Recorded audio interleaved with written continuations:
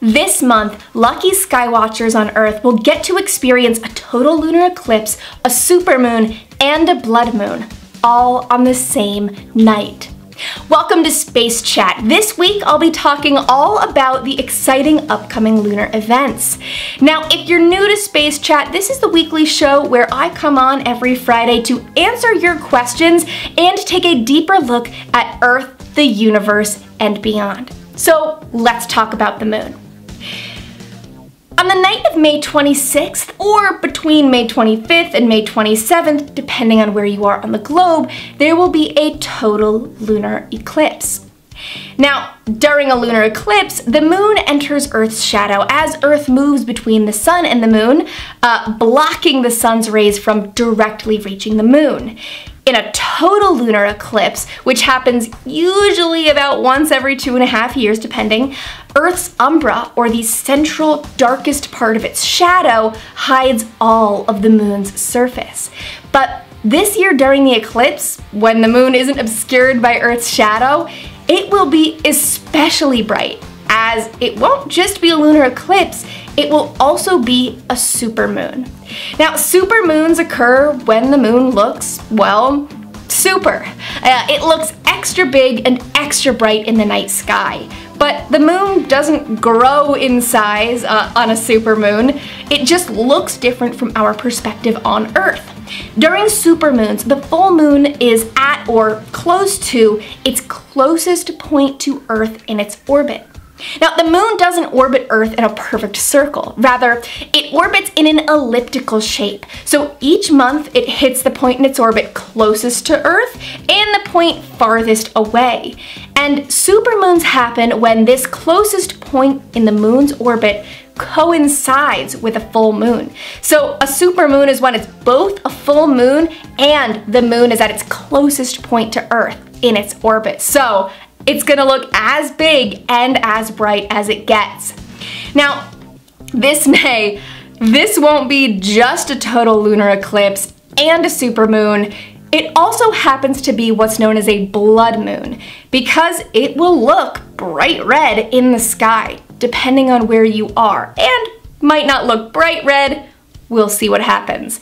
Now, during a total lunar eclipse, during totality, or the point when Earth's shadow is fully obscuring the moon can turn this bright reddish color that can be seen just with the naked eye. Now, the moon itself, like it isn't growing and getting bigger, it isn't changing color, but rather sunlight that usually bounces off the moon, making it visible and bright to us, is instead refracted through and filtered through Earth's atmosphere before getting to us. So all of this light that usually from the sun bounces off the moon, makes it bright to us, it's kind of obscured by our own planet's atmosphere, giving it this unusual appearance. So the moon can look red. It can even look dark brown, gray, or bright orange during a total lunar eclipse. This year, the moon is also known as the superflower blood moon. That's a mouthful. Now, to see the supermoon, you can simply go outside and look up. It will rise in the east around sunset and then set in the west around sunrise, and it will be bright and big in the sky. Hard to miss. Now, the eclipse is a bit tougher to see. The total eclipse will be visible near moonset in the western continental US, Canada, Mexico, most of Central America, and an additional few countries, while it will be visible just after moonrise along the Asian Pacific Rim. Now, totality will last for about 14 minutes and 30 seconds, so it's pretty brief, so it might be kind of tough to time it out and see totality. But for those of you who are tenacious and will be watching it throughout the night, fingers crossed you might see it. Now, a partial eclipse, or as the moon moves in and out of Earth's shadow, that will be visible from Canada and the eastern United States just before the moon sets. And it'll be visible from India, Nepal, Western China, Mongolia, and Eastern Russia just after the moon rises. And skywatchers in Eastern Australia, New Zealand, and the Pacific Islands will get to see both a total and partial lunar eclipse. Pretty lucky. So that is the gist of it, and now I'm going to move on to my favorite part of Space Chat, question and answer. So every week people send us in questions over social media or through email, and these are questions about space, about the moon, about eclipses, about human space flight, about everything.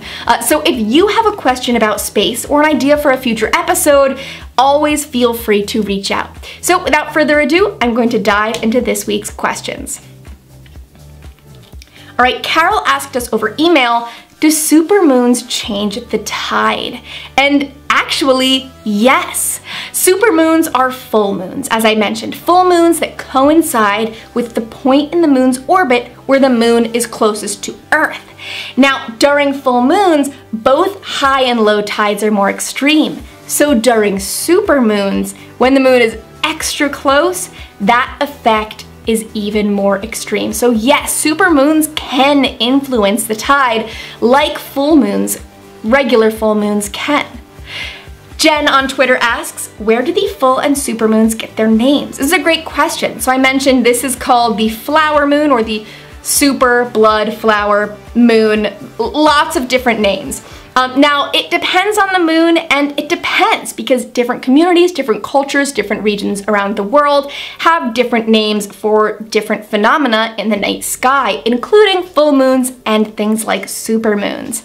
A lot of the names that we use have originated with different Native American tribes and different communities, but it is tough to say generally about all full and supermoons because it really depends on each one. Oftentimes the names coincide with the time of year that those moons arise. So it's May, the flower moon makes a little bit of sense, but again, it really does depend. Rhea asks over email, can we send you guys our supermoon pics to include in your articles? Absolutely.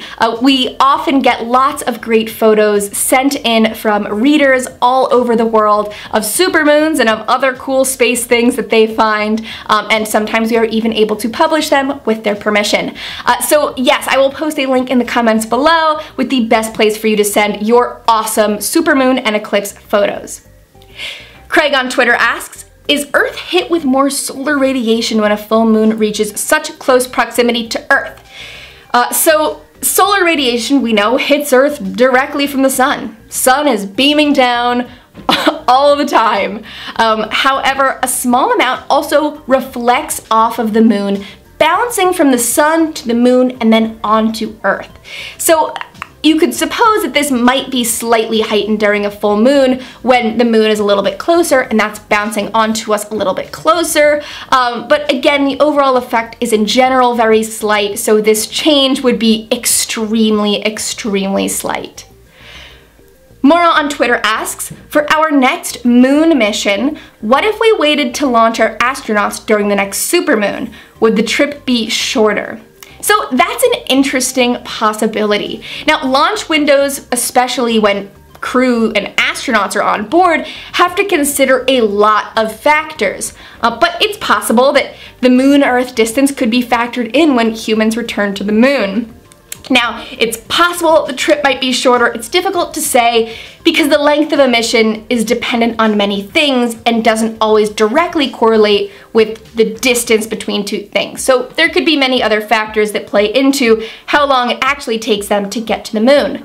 But currently, actually uncrewed missions to Mars, like the recent Mars rover we saw land, depend very heavily on how close Mars is to Earth, because that difference in distance is so extreme when Mars is farther away that it would be much more difficult to send anything to Mars when Mars is much farther away. And this is also being considered for future astronaut missions to Mars.